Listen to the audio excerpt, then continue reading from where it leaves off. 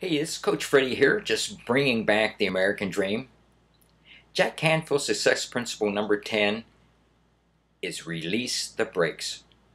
Have you ever been driving with your car and suddenly realized that you left the emergency brake on? So what did you do? Step on the gas? No, you simply released the brake and you automatically went faster. A lot of people are driving through life with their psychological emergency brake on. They hold on to all the negative images about themselves. They stay in a comfort zone of their own making. And when they try to achieve their goals, these negative images and comfort zones always cancel out their good intentions, no matter how hard they try. Now, on the other hand, successful people have discovered that instead of using increased willpower as the engine to power their success, it's just simpler to release the brakes by letting go and replacing their limited beliefs and changing their self-images. Now, you can think about your comfort zone as a prison that you live in, a self-created prison. It consists of a collection of can'ts, musts, must-nots, and other uncomfortable, unfounded beliefs formed from all the negative thoughts that you've reinforced during your lifetime. Maybe you've trained her to limit yourself. If that's the case, then you can untrain yourself.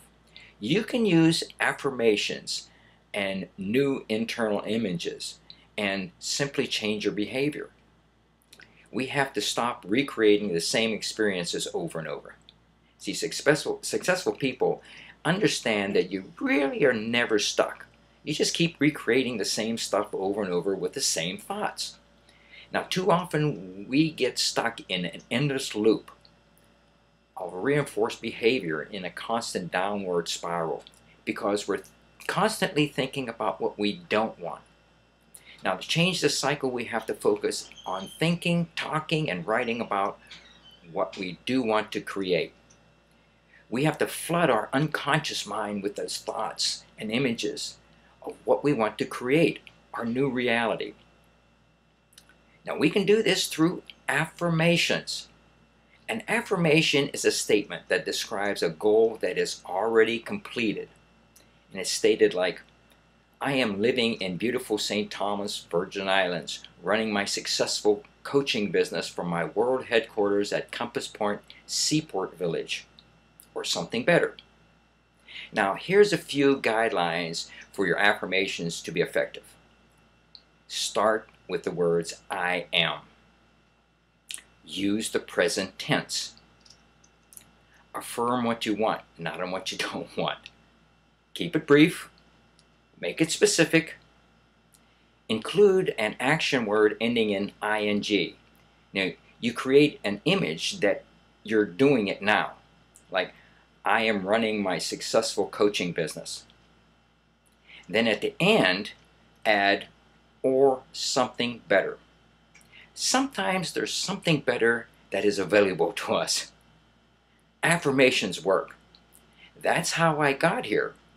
I'm here at Compass Point Seaport Village, St. Thomas, U.S. Virgins, in my world headquarters office. I'm sitting at my desk looking at the docks, the beautiful boats, through my 10-foot picture window. That's really how I got here.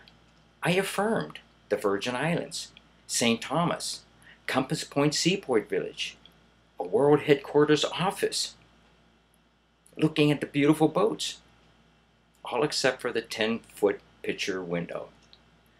I guess that's the or something better. Hey, this is Coach Freddie, just bringing back the American dream. Are you driving with your brakes on? Hey, leave me a comment down here. Love to hear from you. Take care, and I'll see you next time.